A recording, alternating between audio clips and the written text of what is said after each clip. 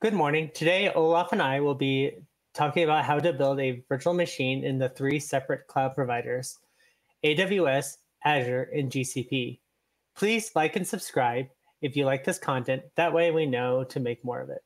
First, we will be getting started with AWS. What I find interesting is that even though you can learn Terraform as a separate language, you still have to learn each of the resources and parameters. In this example, you can use a data resource to get the ID number of the Amazon machine image, or AMI, you want to use. This is required as part of the definition of the resource.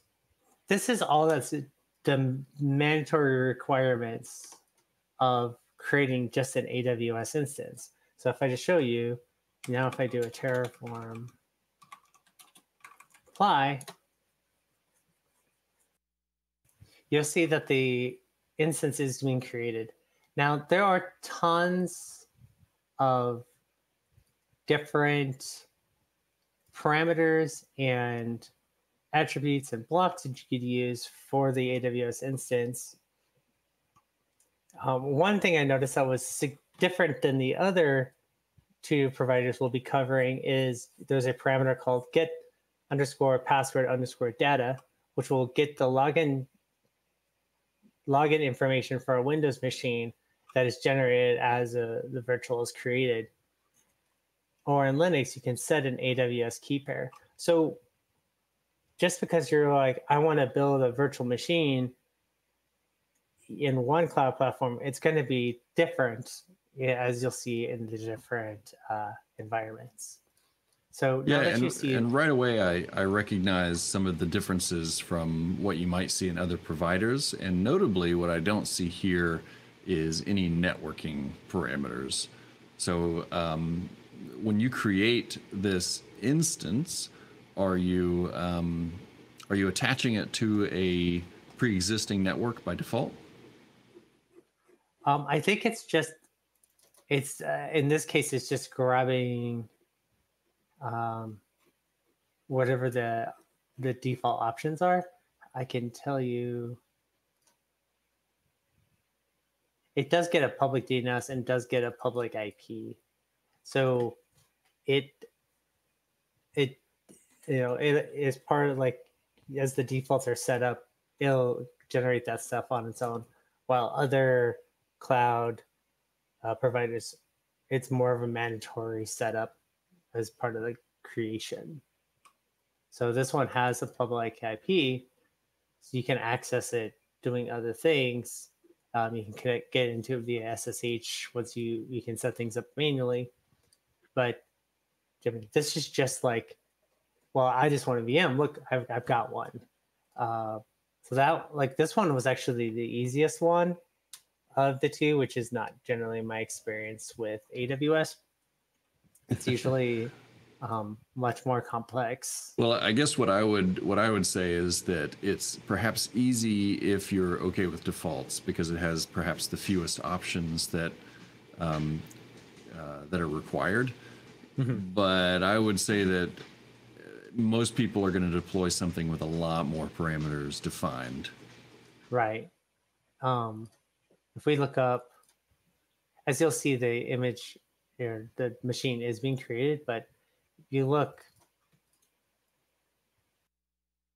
it up real quick.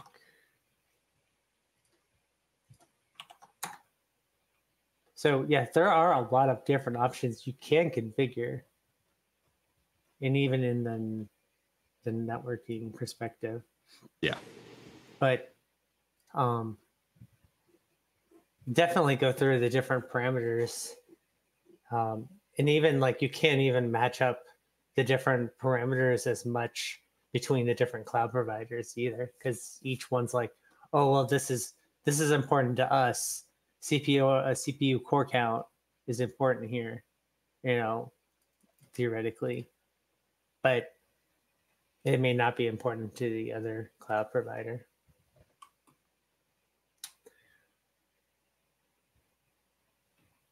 Next step, we can take a look at how Azure does it. Starting at version 3, the Azure RM provider split out the Windows and the Linux virtual machines as separate resources. So before it was similar to the other two cloud providers where they have one resource for Linux and Windows, but in the Azure, they split them out. Yeah, and I think there are still some people that I don't know that it was completely deprecated, but I believe that there are still people that use the Azure AM virtual machine resource instead of the Windows or Linux. But certainly the Windows and Linux specific virtual machine resources are the preferred way to go. And for that matter, I believe that there are some features at this point that are locked out of the Azure AM virtual machine resource. And the only way you can get to them is by using the specific Linux or Windows resource. I would agree. Yes.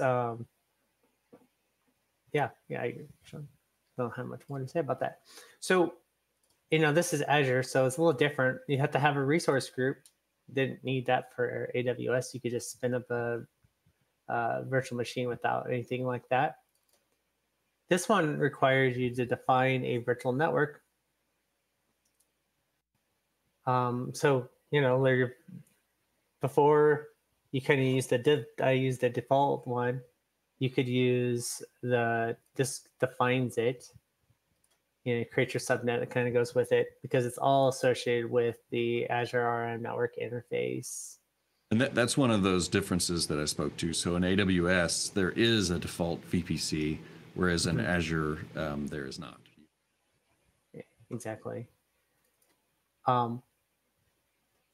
So in here, this is the Linux virtual machine. One big thing I notice is, you kind of define the admin username and password here versus like the other ones, you would like in AWS use like AWS key store or it generated for you and then you can change it afterwards theoretically.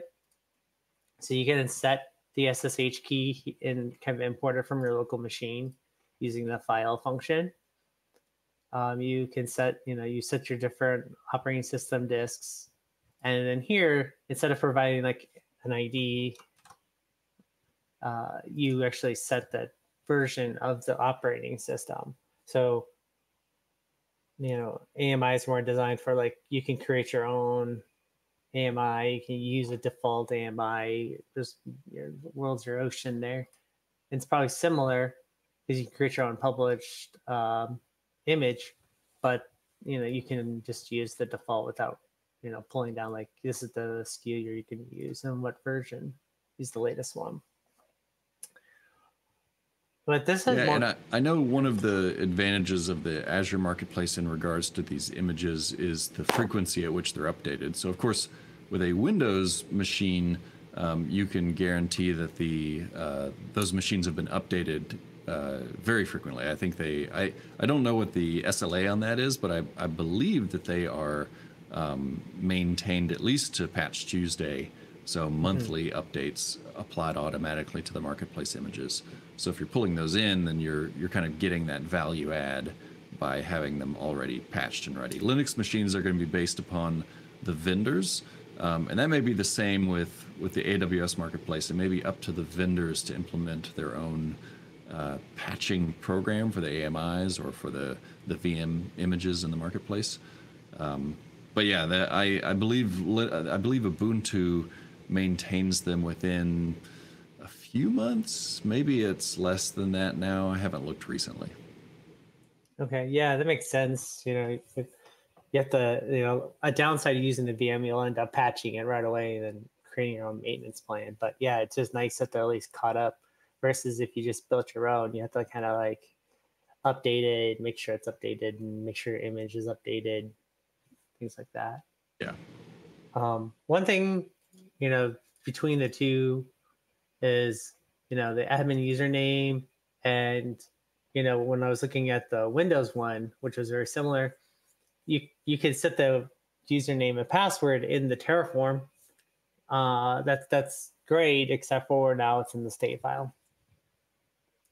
So that could be, depending on your security, requirements, that can be a challenge. Yeah, always protect your state file because everything winds up going in there. Even private keys and things, if you're creating those with Terraform and passing them in, then those things are going to be in state as well. So I'm going to do a Terraform plan real quick. Make this a little bit bigger for people to read. I did notice this took longer to do than the AWS one when I was the Azure API is probably the slowest of the 3 clouds. I've heard some reasons for that. I don't know if I buy it, but it is kind of interesting. I feel that there is something fundamentally different about the Azure APIs that causes them to be a slower process to work with. And I would have to guess that the reason they aren't faster is because it is fundamental and they can't just fix it, right? They have to rewrite the functions or re-implement in a way that would just behave a lot faster. Like at the core of it. Yeah, exactly. Like it's going to be a API 4.0 or whatever. Then everybody has. We see incremental updates frequently, but I haven't seen significant speed increases, except in the case of resources. Individual resources will speed up, but the whole API does not seem to speed up. One of the things that I had heard for the reasons is because of the way that they do distributed replication. So the idea being that there are, for instance, the global resources, things that have unique names across the entirety of Azure, or at least across regions. In order for that to work, there has to be a I don't actually know if it's synchronous or asynchronous, but I can imagine it being a synchronous activity to synchronize, for instance, a storage account name, where it is very specifically important that that name be unique across the entirety of the of Azure. Yeah, we answered a question about that in Discord just the other day. Yeah.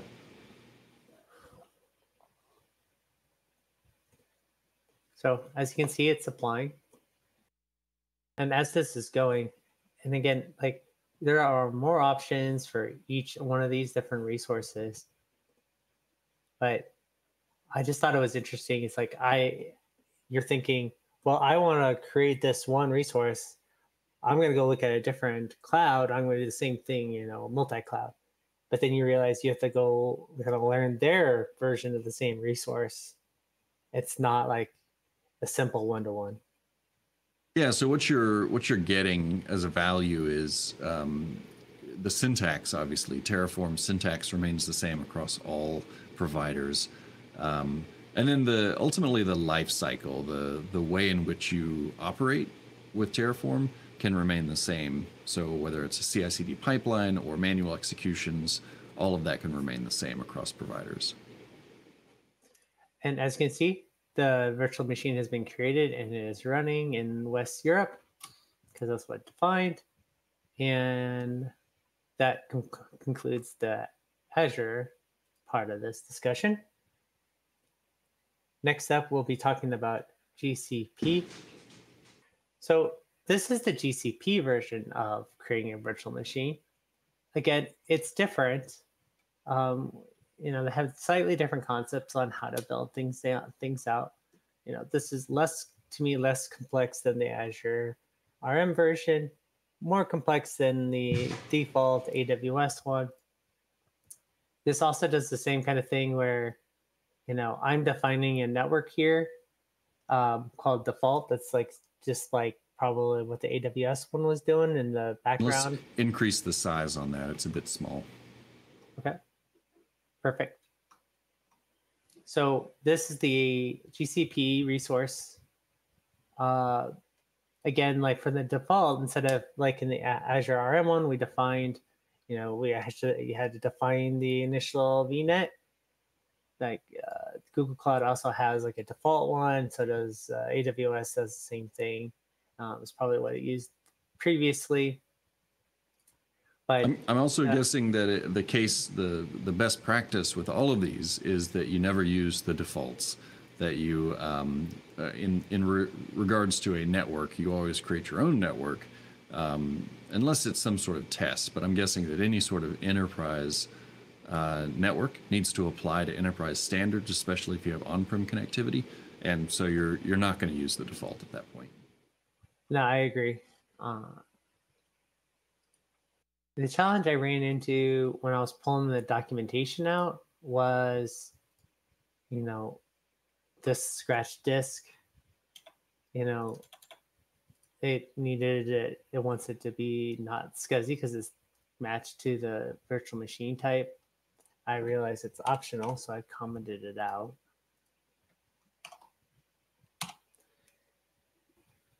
But I mean, this one, like, I think Google Cloud is more tag based. I mean, they all are, but this is a little bit more prevalent in the documentation.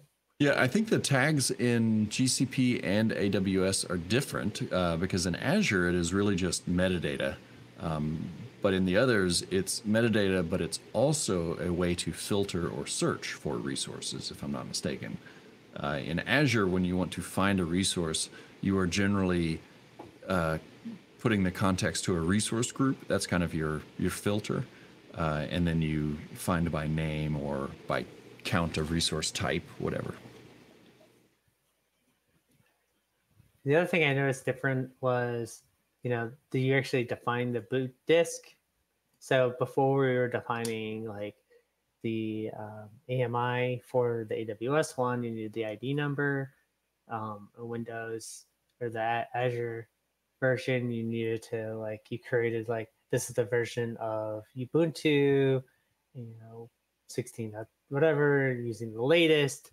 And this one is similar. And this is just going to a path of where the image is. And since this is a default image for Google Cloud, it's just Debian Cloud, but it doesn't, there's not as much information required for it.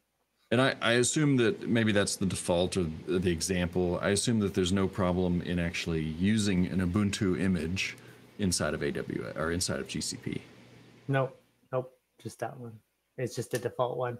It was just saying where is the path to that image. So, you can do as I was doing my research, I was pulling out the different CLI commands to find out what the defaults would be, or, what other options I had. Another thing that was different was you would create a service account to connect into the VM. That was more prevalent in Google Cloud than it was in, you would use an IAM role or SSH key pairs and stuff, versus in Google Cloud there it's more of a, I need a service account to do that kind of thing. But it's still not super complex. There's lots of options. Is the service account does that serve as the identity of the VM? So as it communicates to other services, it will be using that service account? I think it's more of, let's look it up.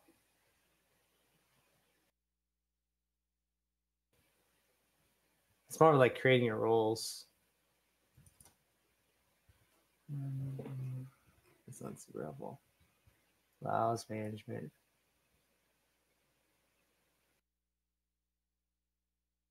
I feel like this is more like creating the role to access that versus what you're talking about.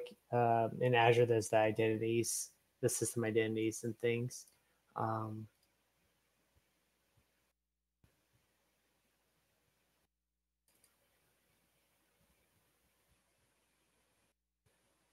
Okay, so this is actually more of the managed identity.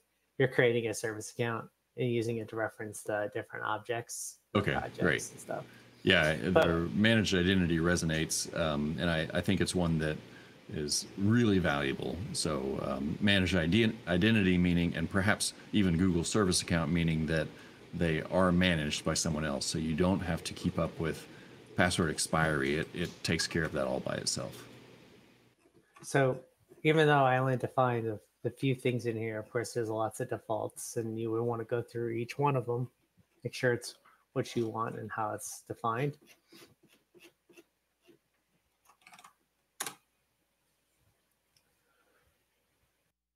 So you'll see that my VM has been created. And you can go through this little connect button and I'll take you to like the virtual machine. But showing you guys these different the different options is just trying to show that, here's something is, pretty pivotal to the cloud, pretty trivial in general, like, spinning up, but, this is different. You kind of have to go through each of the different clouds. And you're like, okay, well, I want to create a VM. Oh, here are all the different parameters in Azure versus AWS versus Google Cloud. And some of them match up and some of them don't.